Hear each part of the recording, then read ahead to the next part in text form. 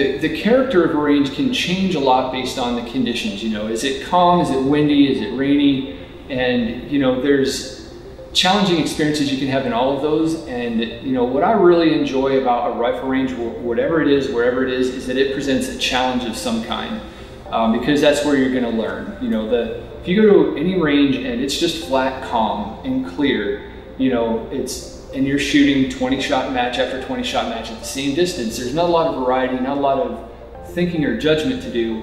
And I would say that would make any range boring for me. What I enjoy are the volatile conditions. There's a storm coming in, it's starting to sprinkle, the wind is changing directions quickly, and people are just going crazy because it's unsettling, you know. But I think that's where you really are having a shooting contest at that point. You know, it's not just the ballistics, it's not just your hand loads, it's not just your scope, but it is the shooter himself against the other shooters on the line and how well you can keep yourself together whenever things are very unsettling.